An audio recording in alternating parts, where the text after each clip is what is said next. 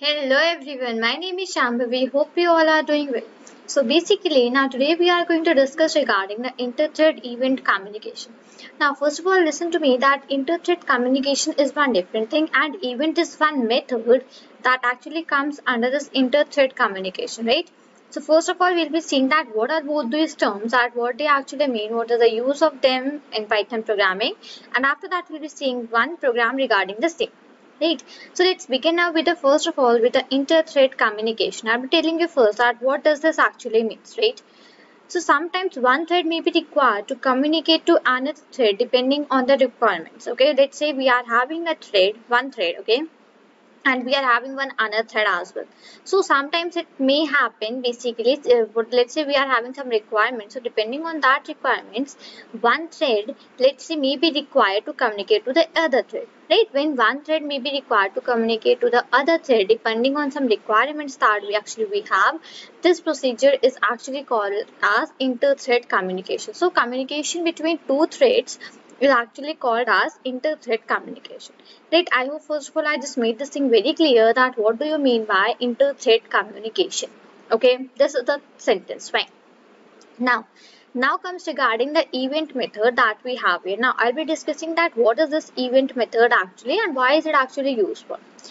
Fine, so event method. The event object is considered or recommended as the simplest communication process or system between any threads. Okay, so this event method which we are going to deal with today, writing out a program as well. So this is actually considered as a very simplest communication process between any two threads. I'm just not saying two, between any threads actually, okay. Whenever you just want to communicate between any threads, so this event is a method which is the very simplest and the easiest to deal with. Okay, so this system works on two conditions where the event object is enabled means set or disabled means clear. So basically we have two conditions when you just want to work with the event method. So in that particular we have two conditions here. The first condition goes that event object is enabled, that means it is set. So set is a function which means that event object is enabled, and where you just use out the clear function, so this means that object is actually disabled, right? So whenever an object is enabled it will be disabled as well, right? So set is for the enabled one and clear is for the disabled one, right? So I hope I just made these two things very clear to you, that first of all what do you mean by inter-thread communication, and at the second place that what is this event method actually, why just actually we just use out this event method and what is it actually used for, right? These two things are I hope very much clear to you. Now let's move on writing out the program for this event method. Okay, so first of all what I'll be just doing is that I'll be importing out the time module and my threading module. Fine, so for that I'll be just writing here import time, because time is the module which actually I'll be using throughout the program to use, right? So from this time I actually want to use out the sleep function. So in that case I have simply imported this time module, right? And second I'll be importing out the threading. So import threading, right? So this threading is basically the threading module which we actually have. Just like in Python 3 we use the threading module. Previously in the Python we used only threads, we used to import the threads, but in the Python 3 that threads actually do not work, so in that case we just need to import out this threading module. Okay, this is the idea. Now let me just make out a class here. Okay, now let me make out a class and let's say my class name is, let's say, flower. Okay, my class name is, let's say, flower. Okay, now in this flower class basically what I would just do, I want to make out a function here, the method. Like whenever we just make out a function inside the class, we just call that as method, right? So I am making out a method inside this class, right? So def, I would just write def, and let's say I just want to write out the color. So I just want to make out a function that is color, right?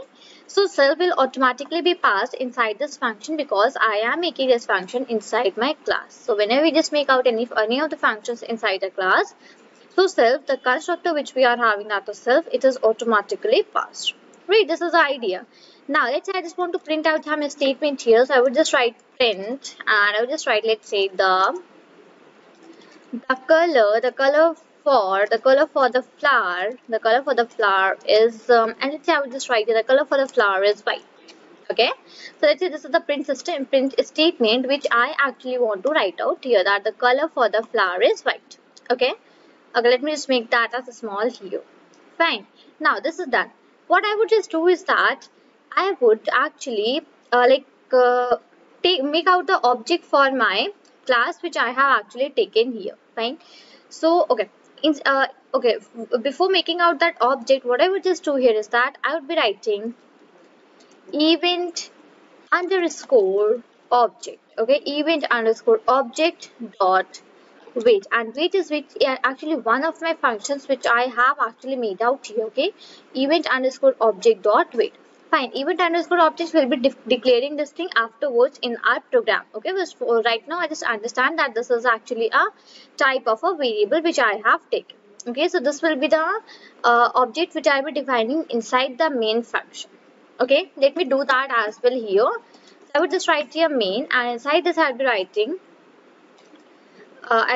here event underscore object. Okay, event underscore object, and that will be equal to my threading. So here I'll be using out my threading module dot, and I'll put out a dot here, and then I'll be using here as event. Okay, event is my function which I am actually using out here. Fine, now I'll be proceeding on with my program only, which actually I have here. Fine, so this is done actually. Now I will just come on to, okay, just one second, right here. So I just used out this wait one, and now I would just write print, and let's say I would just write got the flower. Okay, got the flower. Okay, this is the statement where actually I just wanted to print out, so I've just written out those things, right? Now I would make another function into my class as well. So let's say I just made out the color. Now I would just make out the kind.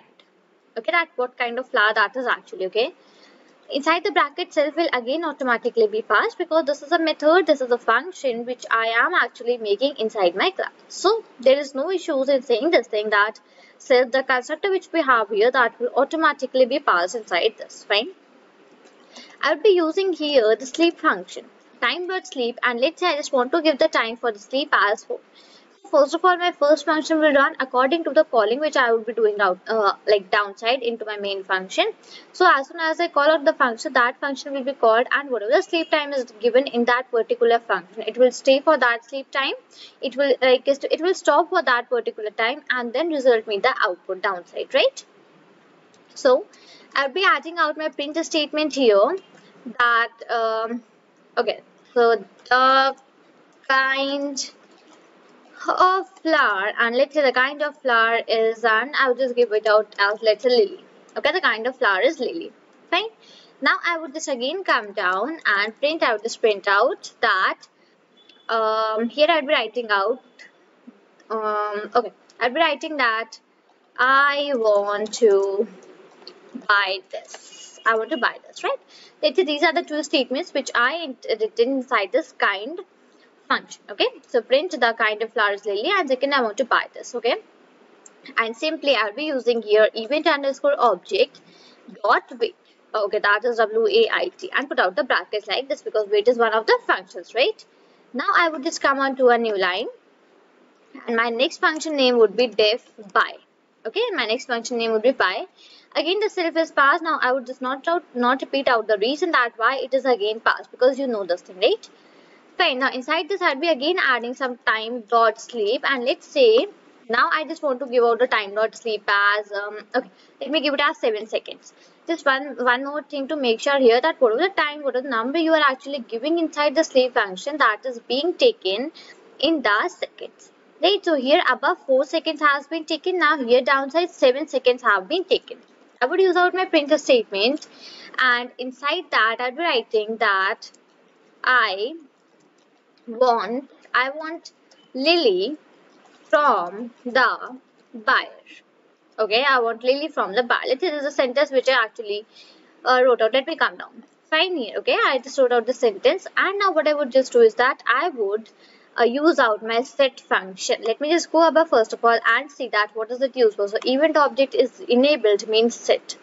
Okay, so whenever we just use out the set function, so that means that my event object is actually enabled, and this is actually my event object, right? I would just come onto a new line, and here I'll be using event underscore object dot set, and I'll put out the bracket like this. That means I have enabled out this particular thing.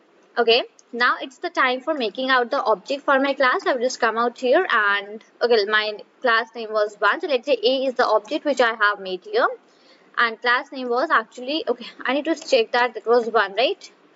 So that was okay. Sorry, that was flower actually. Oh, I'm sorry. So I will just write here. Let's say a capital F, okay, and the object and the class name is flower. So I just made out the object for my class, that is flower, okay, that I have done out here. Now I would just come inside my main function. Here I have already defined out this event underscore object. Now what I would just do is that I had made 3 functions. So for all of these 3 functions, I would be creating out the threads, okay. So this is my first thing that I would be doing out here. Okay, so let's say my first thread is T1.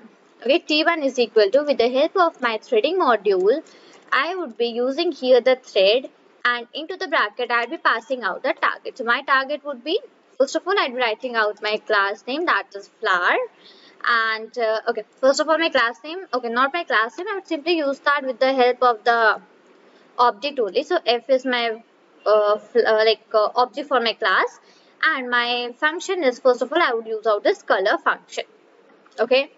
Same T2 is equal to, here I'll be using the threading dot thread, into the bracket I would be writing target is equal to, and here I'll be using out another thing, that is F dot, and my second function was kind, right? So I just used out that function. Time for making out my third thread. So here I'll be using threading okay, just 1 second. Okay, so here I'll be using threading dot thread, into the bracket I'll be writing here target is equal to capital F, and my function name now is by. Right, so I just called out all of these 3 functions here. Now what I would just do is that I would be starting out my threads. So that is my last step that I'll be doing. So I'll be writing T1 dot start. Okay. Then I'll be writing T2 dot start. Okay, and now I'm writing T3 dot start. So I have just started out all of my 3 threads, right? Now it's my time for running out my program. So here we go. Now the color for the flower is white. Okay, now after 4 seconds it will basically display me the another statement which I would be having here. Okay, so just wait for that. It will actually display you the another statements, whatever it is actually having here. Okay. Fine, so let that actually happen, and I just need to go above first of all. So okay, it is time dot sleep. Oh, okay, the color for the flower is white. Okay, first statement, the color for the flower is white. Okay, absolutely fine. Okay, just let me first close this out for a while here. Let me do the terminate thing, and okay, let me apply out some another time here. Let's say I would be giving the time as okay. Let me write it out here as, let's say 5, and let me give this as, let's say 10. Okay, and I'll be just calling them serial wise only, where I have just called the first one as the color, second one as the kind, and third one as the by, right? And after that I have just started out all of my 3 threads, right? Now I would just again try to run it here for a while. Okay, so it is showing me that the color for the flower is white. Okay, my very first statement has been displayed here. Okay, now after this, basically as I have called out the second function, that the kind of flower, here it goes that okay, it is written that event underscore object dot wait. So it will basically wait here for some time. Okay, now basically wait was basically it just wanted to wait here for some time, so that is why it is waiting, right? And after that it will display me the second statement, that is got the flower. Okay, after that it will go for time dot sleep, that is 5, then it will display me both of these statements, right? So this is how it is gonna work, and this is how it is gonna be working, right? So basically now I would just try to run it here, and as soon as I just run it, see, it just basically given me the output that the color for the flower is white. After that it has got the color, and now just have a look that I just got the rest of the 2 sentences as well, that this kind of flower is silly and I want to buy this out. Okay, so these are the 4 statements which actually we wanted to be displayed, right? These are the 4 statements which I would delete from the bar, right? These are the 5 statements which we have written inside the functions, and that are actually getting displayed here as an output, right? So now I hope very clearly that you have got the idea that how this is actually used, right? What we just mean from interthread communication, and what we just mean from event method, right? So these are the 2 things which we have discussed here, right? So this is all for this video. Till then, thank you and take care.